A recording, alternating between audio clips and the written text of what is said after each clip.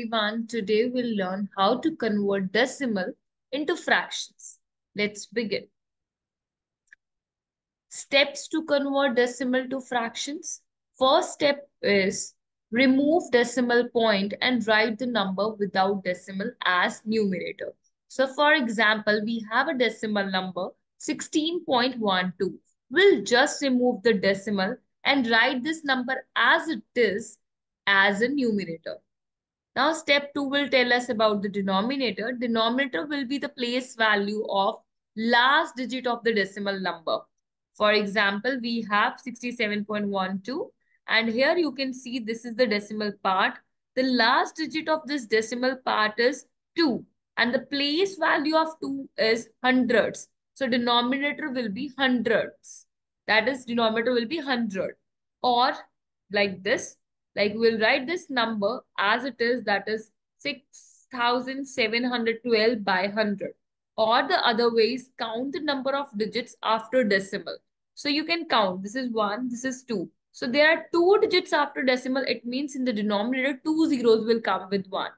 So it's very easy. Just remember, after decimal, count the number of decimal digits. So this is 1, 2 digits, 2 zeros will come. So either you write the place value or you count the digits, answer will be same and correct. This is the fraction you got, but you can also get the mixed fraction with this. So 67 is a whole number and 12 is your decimal part. You already know before decimal we have a whole part. After decimal we have a decimal part. So we'll take 67 as the whole number, 12 by denominator will be 100 as it is. Either you count the number of digits after decimal or you write the place value of the last digit of this decimal part. So it's 67 whole number, 12 by 100. Easy. So let's do this with more examples. You'll understand better. And then last, express the fraction in the simplest form. So whatever the question, like whatever the fraction you'll get, you have to reduce it to the simplest form. Then only you'll get your fraction. Okay, let's start with the example. Convert the following decimals to fractions. So we have the example here 0.3. So we have to write it into fraction. So first of all, write this without decimal. That means 0.3 will be 3 only. Yeah, so I'll write 3 in the numerator and in the denominator just after decimal count the number of digits. This is 1 digit only. So 1 0 will come with 1. That is 3 by 10, or either you check out the place of 3, that is 10th place. So in denominator 10 will come. So we have 8.7. So let's write the mixed fraction first. It's the easy because before decimal we have the whole part. After decimal part, 8 is the whole number and 7 divided by what will come in the denominator. So let's see the place of 7, that is tens. It means denominator will be 10. Or either you remember that after decimal we have 1 digit, so 1 0 will come. So 8 whole number 7 by 10. If we are writing other way, so 87, write the full number without decimal, 87 by 10. 45.9, so 45 is the whole number, 9 is the numerator and denominator will be. After decimal, count the digits. It's 1 digit, so it means denominator I'll have only 1 0, that is 10. So 45 whole number, 9 by 10, and the other way, 459, 459 by 10. Just write down the numerator as it is without decimal. C part, it's the other A part, 0.07. So in this 0.07, again, you write this number without decimal point. It's 007, you just write down 7. And after decimal, count the number of digits, 1, 2. So how many zeros will come in the denominator? That is 2 zeros with 1. So 7 by 100. Other way to learn, place value of 7 is hundreds. So 7 by 100. That is the other way. Okay, 36.23, write down in the mixed fraction. Why we are not writing this in the mixed? Because it's 0 in the whole part. So here we have some number 36. So we can write this in the mixed fraction. 36 is the whole part. 23 is the numerator. And what will the denominator? Just count the number of digits. 1, 2. So 2 zeros will come in the denominator that with 1. So 36 whole number, 23 by 100. So let's write the other fraction. So we'll write this number, decimal number without decimal. So 3,623 divided by 100.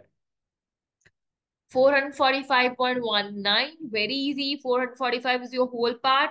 19 divided by, after decimal, how many digits are there? Two digits. So 100 will come. Two zeros will come in the denominator. So other way, 44,519 divided by 100.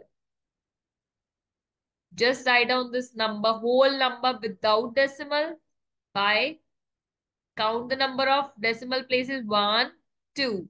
So two zeros will come, or either you write the place value of 9, that is hundredths place. That's why denominator is 100. So let's see more examples. 0.019 here. So 0.019.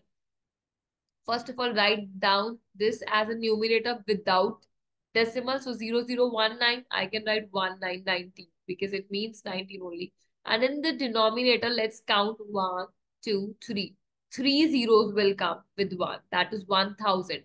19 by 1000. Other way, what is the place value of 9 here? That is thousands. So 1000 will come in the denominator. B part, 8.297. 8 is the whole part. 297 in the numerator. Denominator will be, how many digits are there after decimal? 3 digits, 3 zeros.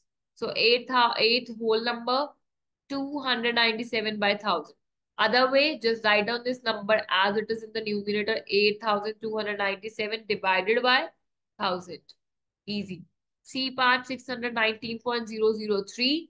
So write this whole part, 619 as a whole number, and 3003 means 3 only. 3 by, how many digits are there? 1, 2, 3. And 3 place is also 1000. So 3 by 1000. 619 whole part, 3 by 1000. The other way of writing, do not write from here, else you'll get wrong. So write from here only. So you'll see 619003. Write this number as it is. Just remove the decimal, divided by 1000. This is your fraction.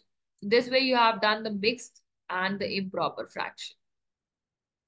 So it's your time to do some workout. This is the yes no question. Just check this. 2.109, when we convert into fraction, do we get 219 by 100? So just check. If it's correct, write down yes in the comment section. If it's wrong, write down no in the comment section. I will check how many of you understand this and will give the remarks. So thank you for watching. Please subscribe and like, and don't forget to hit the bell icon for notifications of our upcoming videos. Thank you. Bye bye.